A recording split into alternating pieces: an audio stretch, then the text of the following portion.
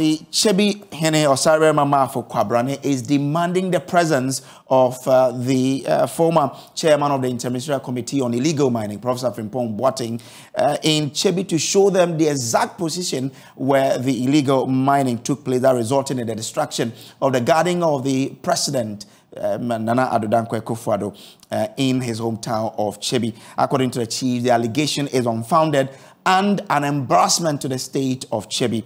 Osarabia Makwabrane says they will not rest until finality is brought to the issue. He spoke to Joy News in Chebi. More on that later, but my colleague Elton Brobe spent the whole day at the private residence of President Akufo-Addo to verify claims that part of his garden was destroyed by illegal miners. So in 2021, Professor Kwabena Frimpong Boateng, then chairman of the ministerial committee that was responsible for stopping illegal mining, wrote to the chief of staff upon a request by the chief of staff to furnish the office on the work of the ministerial committee and then offer a way forward to address the issue of illegal mining on Galamsey. Now, so in 2021, Professor Kwabena Frimpong Boateng, then chairman of the ministerial committee that was responsible for stopping illegal mining, wrote to the chief of staff upon a request by the chief of staff to furnish the office on the work of the ministerial committee and then offer a way forward to address the issue of illegal mining on Galamsey. Now, the response, which was supposed to be a confidential document, has become a matter of intense media scrutiny in the last few weeks because of the content in the report, where he alleges that some government functionaries were actually engaged in Galamsey, frustrated the works of the anti-Galamsey committee. But one key issue that came out was the fact that illegal mining was actually taking place in the residence of President Akufo-Addo at Chebi, the president's hometown. Now, page 29 of the documents makes reference to a call he received from somebody who works at the National Security Secretariat. And this call, the person said that somebody, and he described the person as the Chebi youth organizer of the MPP, had undertaken illegal mining in the residence, or private residence of President Akufo-Addo at Chebi in the eastern region. According to him, he followed up on the complaint and found out that it was indeed true, and that they had to quickly mobilize some excavators and bulldozers to restore the vegetative cover of the president's garden and also reclaim the land. Now today, we are at Chebi, the hometown of President Akufo-Addo, and indeed standing right in front of the president's private residence. Now we're going to take a look inside the residence and to establish whether or not something of that nature actually took place. One of the households is here with me. His name is, you are live on Joy News. What is your name? My name is Christopher Akrumolga. And you are a member of the household of the president? Yes, please, I am. Right, so this residence that we are standing in front of, can you describe who occupies this residence? Yes, the place is a residential area for the president. And actually, we have an old lady who stays here by name Antiefia. And then we are also here 24/7 for security reasons. Can you point us to the garden which is in reference here? Yes, I may say we don't have any garden in the house, as we can all see. We can all see this palm nut trees. That is over about 40-something years or 50-something years that we all came and met. And then there are big trees that are here that even the president himself is somebody who really likes trees and those kind of. So since I have been here, nobody allows to take even a leaf from a tree. President, could this be the garden that Professor Frimpong Boateng made reference to, that it was the place that this youth organizer of Chebi undertook illegal mining activity that destroyed part of the garden, and he had to bring in excavators to restore the vegetation cover of the garden and also reclaim the land? Could this be the place that he spoke about in this document to the chief of staff? Yes, I think maybe this is all what we have as his land. You see, so we don't have a special garden that we said we have a garden here. It's a compound, and then actually that is all what we can see here around. You know, there's nothing been changing in the house here. So if somebody is here to say there was a garden and there was a galamsey mined out, we can all see the difference between a mined out area and somewhere that is not mined. Well, so that's a tour to the president's private residence in Chebi to ascertain whether or not that particular happening did occur. Now, I've been joined in studio by the National Communications Officer of the NDC, Sammy Jafi, who addressed a press news conference to state the party's position on what was happening in terms of that explosive report put out by the former chairman of the Interministerial Committee on Illegal Mining, Professor Kwabena Boateng. Sammy, grateful that you could join us here. Now, you've seen the president's private residence in Chebi. It doesn't look like anything happened. Well, I think that what the president is doing is that he's creating his own distortions and he's proceeding to defend his own distortions. It's like a student who goes into the examination hall with his own questions and then proceeds to answer those questions. How do you say so? Because if you read Professor Frimpong Boateng's report, he did not say that illegal mining activities or illegal mining had taken place in the residence of the president. He didn't say so. And I want to read to you what he said verbatim so that you can appreciate what is happening, a charade and nothing more. Last paragraph of page 29 of the 37-page report of Professor Frimpong Boateng on Galamsey. It reads, the impunity in the eastern region is exemplified by near unbelievable activity in Chebi. I had a telephone call from Mr. Eric Entry of the Office of the President, and he narrated that the youth organizer of the MPP in Chebi was excavating for gold in a field close to the house of His Excellency, the President of the Republic. He didn't say that the gentleman was excavating for gold in the house. But if he said, I'll continue, hold on. He said in a field close to his house. Okay? When we checked, it was true. Indeed, part of the garden of the president had been affected. He didn't say that this garden of the president is within the fence wall of the residence of the president. No, but the question is, so, which other garden? You had the resident of the house. Hold on. That apart from that, they don't have any other garden. First of all, are you going to, do you expect these houseboys of the president to expose the president? No, do you seriously? Do you have any evidence? No, but I'm saying that let us put what Frimpong Boateng said in proper context. We are creating an impression that Professor Frimpong Boateng said that illegal mining was being done in the house of the president. He said it was being done on a field and it close to the house, and it affected the garden. The effect on the garden, he didn't say.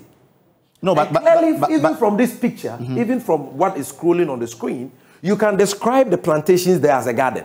So if Frimpong Boateng says that illegal mining was being done on a field close to the president's house, and that affected the garden, you should be finding out from Frimpong Boateng what that effect on the garden was. No, but he continues to say that. Yes. We quickly dispatched a bulldozer and an excavator to the area to reclaim the land and vegetate it. I need not say that nothing happened to the local youth. That's all. Who caused That's how he said it. So why are we imputing something to Frimpong Boateng when he has not said so? No, but he said he went to vegetate the garden, didn't he? Say he didn't say he vegetated the garden. Read it well. Read it carefully. He said, we quickly dispatched a bulldozer and an excavator to the area. What area? The field close to the house of the president where the illegal mining was taking place. He didn't say that they deployed bulldozers and excavators to the house of the president. When Elton spoke to some of the residents in the area, they were also shocked to hear that this indeed, the professor says something like that happened. Every objective and reasonable Ghanaian should be calling for is what the NDC and other civil society organizations are calling for on this matter, which is a bipartisan, televised, public probe into these issues. Because you can see clearly a desperate effort by the presidency and the government to cover up the illegal mining activities of elements in the government and in the ruling party. And this is one of such examples where they are claiming that Professor Frimpong Boateng has indicated in the report that illegal mining has been going on in the residence of the president when that is not the case. He only said the illegal mining was taking place on a field close to the president's residence, and that the illegal mining had had an impact or an effect on the garden, which effect he did not define. Okay. And so until you interrogate Frimpong Boateng, you will not know what effect he was talking about. Mind you, we are not just talking about an ordinary person. We are talking about the man who was the Minister for Environment and Science and the chairman of the Interministerial Committee. So you believe him? A German-trained cardiothoracic surgeon. He gives you the name of the national security operative who called him.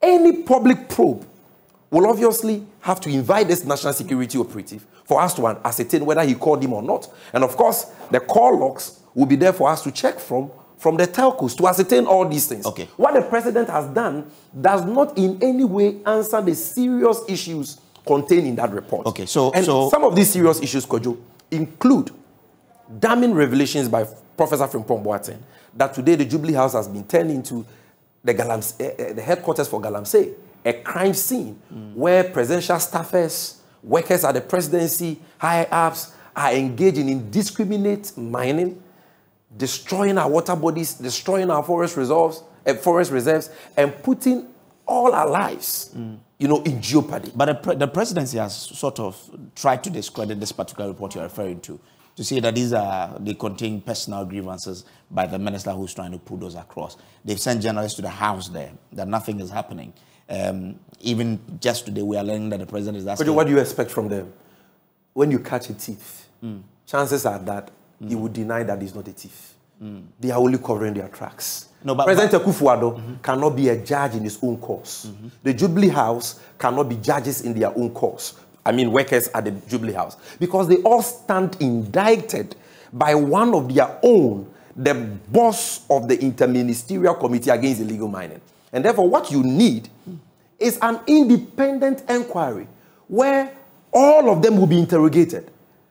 Okay? And Professor Frimpong Boateng will also have the opportunity to mount his evidence so that we can do an objective analysis of the evidence. If individuals who have been mentioned in the report are established to be innocent, so be it. But if they are established to be guilty, they must be prosecuted and dealt with in accordance with law. Because you see, what we are talking about is a national crisis. It is something that threatens our very lives. Water is life. And these trees give us the oxygen we breathe for our very sustenance as human beings. And so when you have politicians who promise to fight Galamsey, putting their presidency on the line and so on and so forth, burning the excavators of legal small-scale miners, killing some in the process, turn around to engage in the most obscene form of illegal mining, destroying our water bodies, destroying our forest reserves, stealing over 500 excavators that, according to Professor Frimpong Boateng, they have sold and embezzled the money. Sammy, then we cannot just sweep this matter under the carpet. Must be investigated. Do I get an understanding that even if we show you a drone footage of the area and there's nothing like that going on, you won't believe what you see? What were you if talking we about? Give you a drone footage of the current state. I mean, the area Professor Frimpong Boateng was talking about. What area? The area around the president. Do you know the area he was talking about? He spoke of a field close to the president's residence. But which field could affect the... So ask Professor Frimpong Boateng that. That is why we need a probe. Okay. All right. And please, Professor Frimpong Boateng has also told you that they sent equipment there to reclaim the land. And so no drone will show the Galamsey because the land has been reclaimed. Okay, thank you. The vegetation has been reclaimed. Hold on for me. Still on this particular matter, President Nana Akufo-Addo is demanding that Al Jazeera Media Network retract and apologizes for airing a documentary he considers as inaccurate and unfair. In a letter written by the Secretary to the President, Nana Asante-Bedier, to Al Jazeera, he described the documentary as one that contained false and unsubstantiated allegations against the president and the government of Ghana. The president is giving the television network to act on this request within 7 days from the date of receipt of this letter. Let's share with you details of this particular letter written to Al Jazeera. It says the documentary in question made baseless claims that the president acted as a lawyer for one Mr. Alistair Mathias and implied that the president personally benefited unlawfully from an alleged $100 million state infrastructure contract purportedly awarded to Mr. Mathias. Now, it again says in his letter dated 11th April 2023, responding to Al Jazeera's letter of 2nd April the same year, which was received on 6th April, containing these vague and defamatory allegations, the legal counsel to the president, Mr. Ko Abakan Suman, acting on the instructions of the president, informed Al Jazeera that the president had not been in private practice since the year 2000 and that the president had no recollection of acting as a lawyer, either personally or through his law firm, for Mr. Alistair Matthias or his company, Gold Rest Resources. In those circumstances, further and better particulars were demanded from Al Jazeera to respond adequately to the allegations made in Al Jazeera's letter. Al Jazeera was thus requested to provide information on the period for which the president allegedly provided legal representation to Mr. Alistair Matthias or his company, Gold Rest Resources. Further, Al Jazeera was requested to provide details of the $100 million tender for state infrastructure allegedly given to Mr. Matthias, which he outsourced and kept a percentage in offshore account as stated in the letter, as well as information on how the president personally benefited unlawfully from the alleged $100 million tender for state infrastructure. Al Jazeera refused or failed to provide these details as requested and went ahead with the broadcast of the documentary. At the end of the documentary, a test was shown contradicting the content of the documentary. Additionally, the subject of the documentary, Mr. Alistair Matthias, denied what he said in the documentary to Al Jazeera's investigative journalist. In light of these blatant denials by Mr. Alistair Matthias and the response from Mr. Isuman, those parts of the documentary ought not to have been included because those statements were not true. So those were, details of the letter to the Al Jazeera. You don't agree that, to be fair, in the absence of any further particulars from Al Jazeera, the documentary should not have gone, and the president can then demand for a retraction. You are calling on the president to, you've labeled him as complicit in this particular documentary. Well, this is the most laughable comment I have heard of throughout this week. This is nothing but comic relief. And no objective mind who has watched the Al Jazeera Gold Mafia documentary will fall for this gimmick. Look, we are talking about a documentary which has uncovered the illegal activities of a money launderer and a gold smuggler called Alistair Matthias in Ghana. And in this documentary, the guy is caught on tape confessing that he has been smuggling tons of gold from Ghana with the aid and abetment of high functionaries in this government. He says that President Akufo-Addo is his friend and lawyer, and that he's able to do all the money laundering and gold smuggling activities in Ghana because of that friendship. He goes on to say that President Akufo-Addo's government has been awarding him inflated contracts, and that he has been sharing the padded amounts on those inflated contracts with his corrupt collaborators in the government. We have called for a probe. We are saying that, look, if you have nothing to hide, this is a matter that clearly brings the name of the presidency and the entire nation into disrepute. The president should be interested in clearing his name. So let's go for a probe. And then you issue this half-hearted letter, this comical letter, no, but to Al Jazeera. If he has not been, hold on. But if he has not been in practice from 2000, that is a lie. Right? That is a lie. Hey, President, that's a barefaced lie, and I'll tell you why. President Akufo-Addo is on record to have said that Justice Unico and the current Attorney General and Minister of Justice Godfred Yeboah-Dame are his proteges, and that he trained them as young lawyers in his law office, Akufo-Addo, Prempeh, and Co-Chambers. Godfred Dame was called to the bar in 2003. So if President Akufo-Addo says he trained Godfred Dame as a young lawyer in his chamber, how could he have stopped practicing law in 2000? This is common sense. So the fact that President Akufo-Addo was not engaged in active court litigation didn't mean that he was not a partner of Akufo-Addo, Prempeh, and Co. That's number one. He said that in this letter. Yes, but when he was asked whether he knew Alistair Matthias or not, he couldn't deny. He said he doesn't recollect. And what Al Jazeera did is what every media organization would do per the ethics of journalism. Okay. They duly incorporated his response in the documentary. Sammy, so please, it is not true. And for the records, before I leave, you should know, as a matter of public record, that Justice Unico, Justice of the Supreme Court, who President Akufo-Addo says is his protege, who he trained in his law office, was the lawyer for this Alistair Matthias in 2014 when he was arrested in Ghana under the Exwa Mahama government. You're saying that on record? I'm saying that on record. Okay, thank you very much. So that's the National Communications Officer of the National Democratic Congress, the NDC, Sami.